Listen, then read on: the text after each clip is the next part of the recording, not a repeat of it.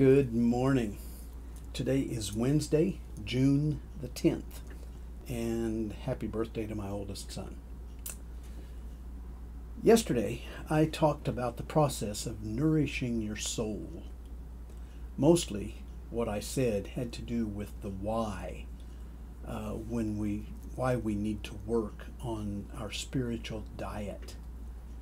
I made a likeness between what we consume spiritually and what we consume physically.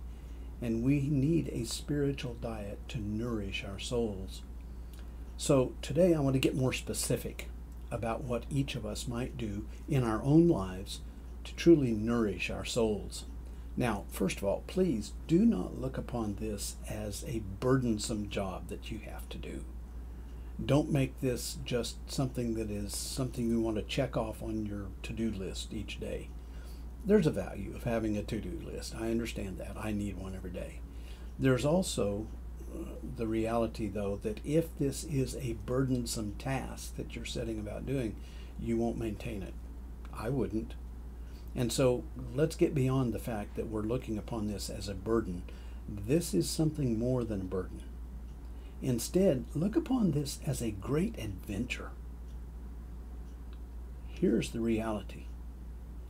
God, the creator of the universe, the one who created you, is waiting for you in this special place.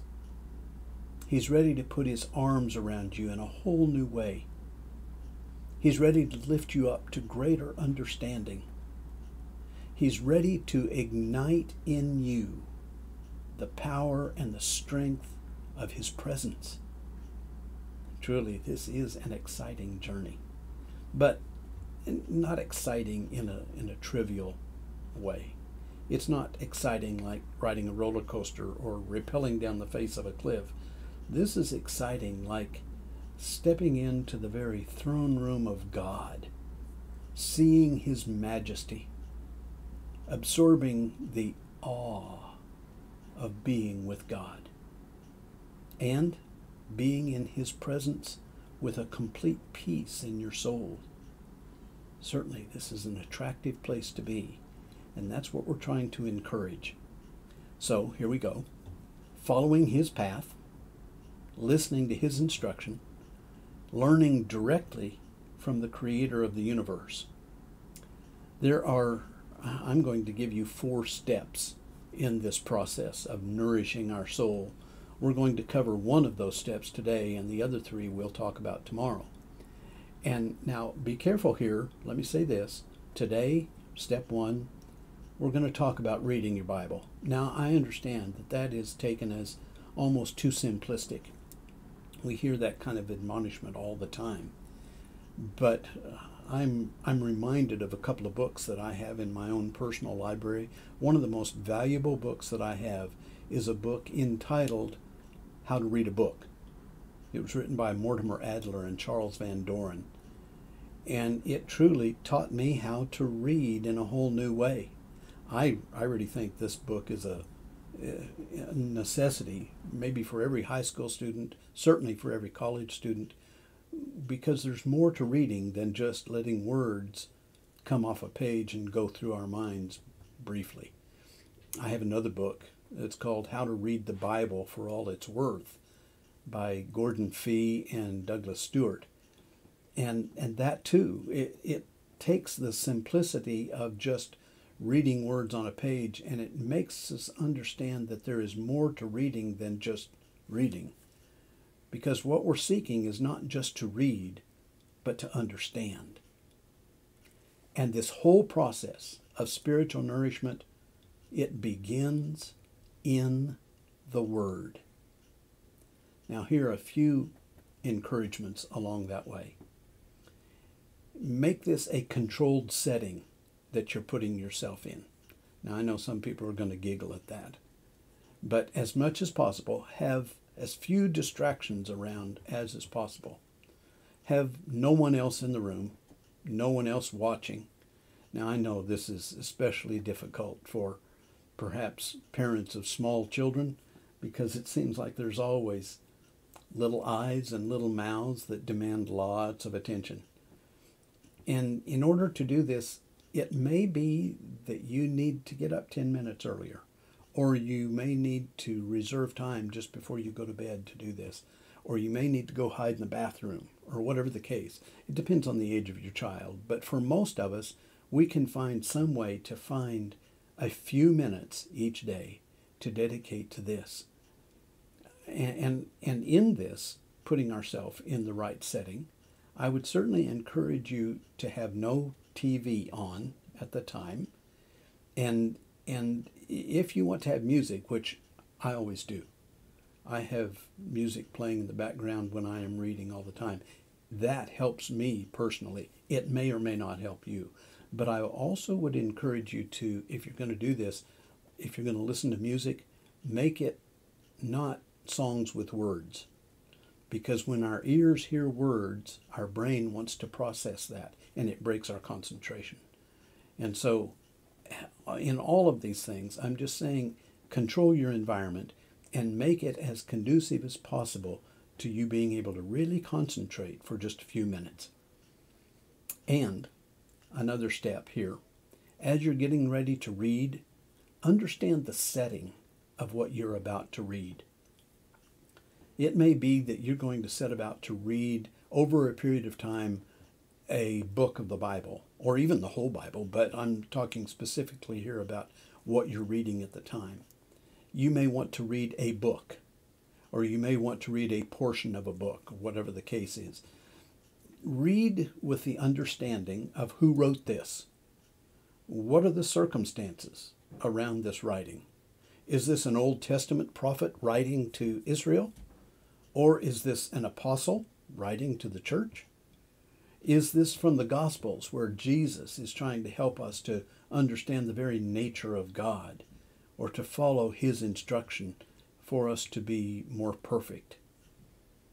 Most of your Bibles will have some kind of an introduction at the beginning of each book. Now, if you're going to be reading out of one book of the Bible for a while, just read this at the beginning. You don't have to do this every day.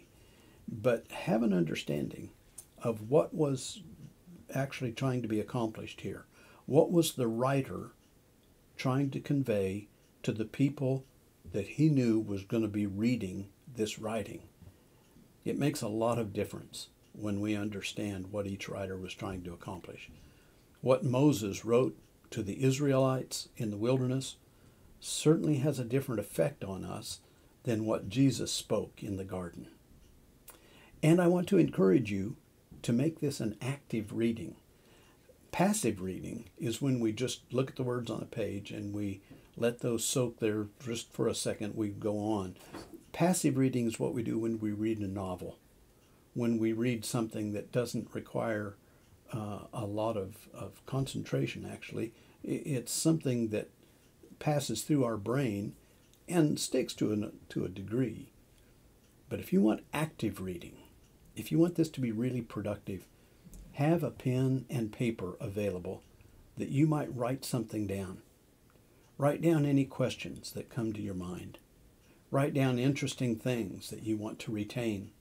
It's surprising how many things we find as we read through Scripture that are kind of aha moments, saying, wow, I didn't know that. Or I've heard that before and I want to look at it later. And so have the availability of a pen and paper. And then, with your Bible in front of you, take a big, deep, cleansing breath. Say a brief prayer, asking for God's wisdom so that you might understand what you're reading and to absorb that. And then read. I know some of you have an app on your phone that gives you a Bible verse to read each day. And that's nice, but that's not enough. If you really want to get into the Word, a verse each day, oftentimes taken out of context, is not going to really spiritually nourish you as much as you need. I want to encourage you to read enough so that you get the thought of what that writer was saying. Again, maybe a chapter, maybe a paragraph, maybe a whole book. There are several books in the Bible that can be read in their entirety in just a few minutes. But read what you can absorb and enjoy that reading. Do not feel guilty about not reading more. Read even a little bit right now. If you're not used to doing this on a daily basis, if you dedicate 5 or 10 minutes to reading right now, that's 5 or 10 minutes more than you've been doing. And that's a very significant step in your whole spiritual nourishment process, because you're doing something that is actually going to really bring about some results. And you're going to be reading things that put you in touch with the very mind of God. How much you read really depends on how much time you can realistically set aside for this reading. So don't feel guilty about not reading more, but absorb what you can. Read at least some, but read enough so that it's significant. And I guess I really want to warn you against trying to read too much at one time. Understand, this is a spiritual meal. It's not an eating competition. And so read what you can absorb, and then read. Love that moment. Listen for God's message to you in what you're reading. And know that at that moment, you are doing exactly what God wants you to do. That's the first step. We'll talk about the other 3 tomorrow. Make this a great day.